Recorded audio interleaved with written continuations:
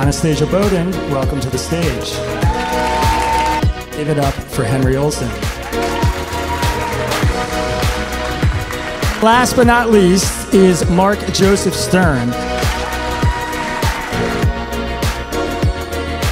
So the core isn't meant to be popular. The core is meant to be a counter-majoritarian force in our society. Most societies that entrench group identities into their laws or constitution are less divided and more unstable than ones that don't. The argument that the 14th Amendment was created to impose absolute colorblindness on the entire country falters at every step of analysis. I think the reality is that since the beginning, we've had really deep disagreements and we've chosen to stay here and hash them out.